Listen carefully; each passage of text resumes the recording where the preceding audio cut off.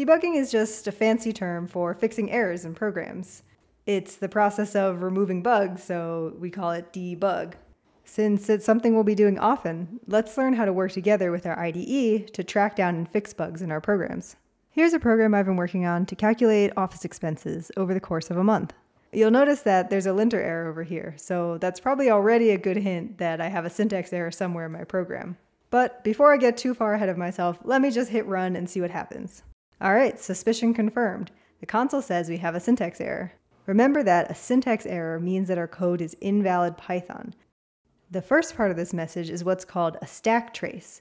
A stack trace traces, or identifies, the location in the program where the error originated. The computer is telling us that the error is coming from a file called main.py. As we can see over here, this is the name of the file that we're working in. This part then tells us that the error is coming from line 2 of that file.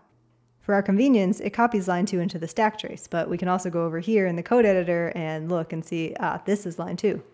This little caret in the stack trace is pointing to this quotation mark character. Same thing with the linter, it's kind of pointing toward the end of the line here. The last line of the error message is the most important. This is where the computer tells you what type of error it is, in this case a syntax error, and then it makes its best guess at what the cause of the bug is. Now, that guess is not always 100% correct. You'll have to use your judgment here, but it's usually a good starting place. This error message says unterminated string literal. Naturally, error messages tend to be worded in kind of obscure computer speak, so let's try and translate what this means. If you're not familiar with a particular error, sometimes the easiest thing to do is copy and paste that last line of the error message into a search engine and see what other people say. Okay, so I'm looking up unterminated string literal Python.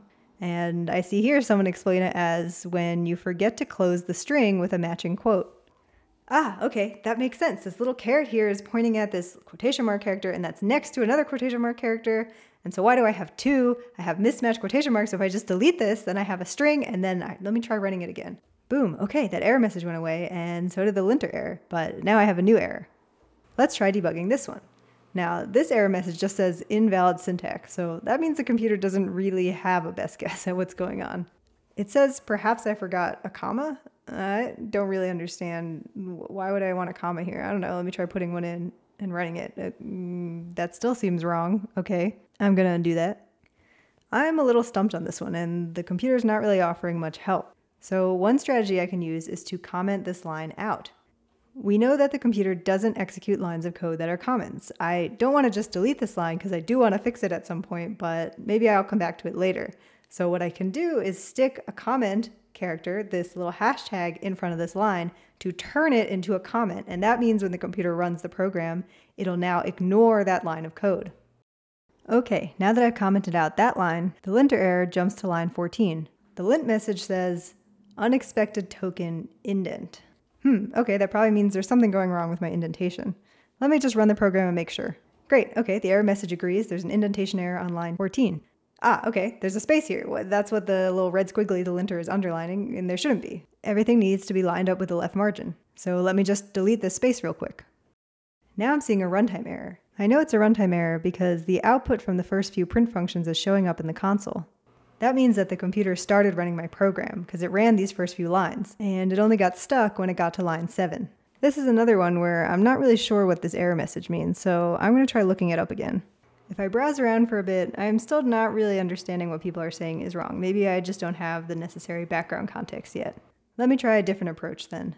I'm going to take a step back and think about what I wanted this line of code to do.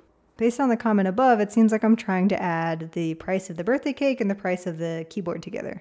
Okay, then I should be adding 34 plus 22.44, but I have kind of two print functions in here, so something is weird.